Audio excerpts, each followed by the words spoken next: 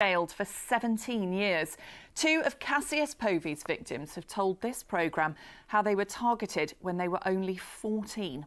Povey was arrested after he made a public apology when one of them outed him on Facebook. Tonight, Meg Foley's waived her right to anonymity to warn people how Povey preyed on her vulnerability. Our social affairs correspondent Jeremy Ball reports. An entertainer who loved being life and soul of the party, this is Cassius Povey performing for a charity fundraiser.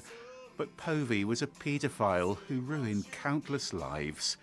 Meg was still at school when Povey persuaded her to perform sexual acts online after grooming her for months on end. He was very charismatic. He literally just added me on Facebook one day. He just added me on Facebook and he started a conversation and he made out that he thought I was like 19 or 20. I blatantly wasn't. I was 12. I was being bullied in school and he would make you feel you were special. He made me feel like I had friends. He introduced me to all these different people that were way older than me. Like, I felt cool, you know? He knew what he was doing. He knew exactly how to manipulate people. He knew how to make people like him. Other girls were raped by Povey after he befriended them at Leicester's Clock Tower, a meeting place for teenagers who he took under his wing. Among them, this woman who we're calling Kate. He made himself like an idol at Clock Tower. It's him, it's Cassius Povey. Like, oh my God, Cassius is here. Everyone stop what you're doing. Found out everything about me first. And then when I was at my most vulnerable and I needed him, he then used that against me. Kate felt vulnerable because she'd split up with her boyfriend. Povey spiked her drink, she says, then raped her at his flat. Now it's kind of messed me up for life because now I'm sitting here with severe depression, PTSD. I haven't been able to get a job or have a stable relationship.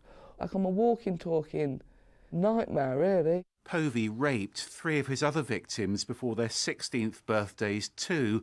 Today he's received a 17-year jail sentence for a string of sex offences against 9 different teenagers. It's as serious as it gets. He began to separate them from their parents by saying, you know, parents don't understand you, I know what it's like. And so he began that case of manipulation against each of the girls in turn, until they firmly believed that he was their friend and that he loved them. The police arrested Povey after he posted this public apology, owning up to abusing what he described as a long list of females.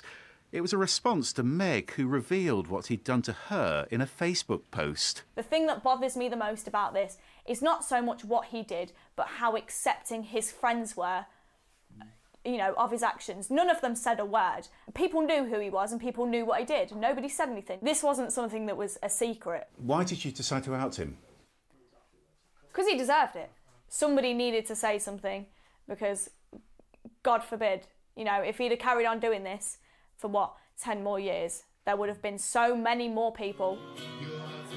But Povey said his apology wasn't an admission of sex offending, so most of his victims still had to go through the ordeal of a trial. Today, finally, justice. I've won. I've won. It's on my calendar as Freedom Day because it's just a day that, like, it's all put to bed. He's the only man to ever scare me, like, ever, because he's clever. Take a good hard look. The judge said Povey was a predator who showed no remorse, and the police believe there'll be more victims who still haven't come forward. Well, Jeremy's with us now. I mean, this is a truly horrendous case. What else happened in court today?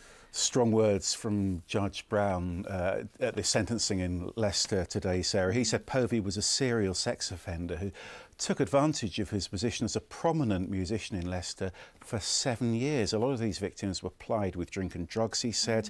He gave Povey a string of long sentences. 4 of those sentences were for 17 years, and they're going to be served concurrently. I think one of the things, especially as a parent, that is so shocking is just how he groomed these teenage girls and just made it seem so normal. Yeah, I mean, so many teenagers meet up at places like Leicester's Clock Tower, don't they? Or the Market Square in Nottingham, for instance. And I think what strikes you is how this grooming was going on in plain sight. And the police were saying to me, look, there's a real message to parents here about trying to talk to your teenagers just to understand who the people they regard as friends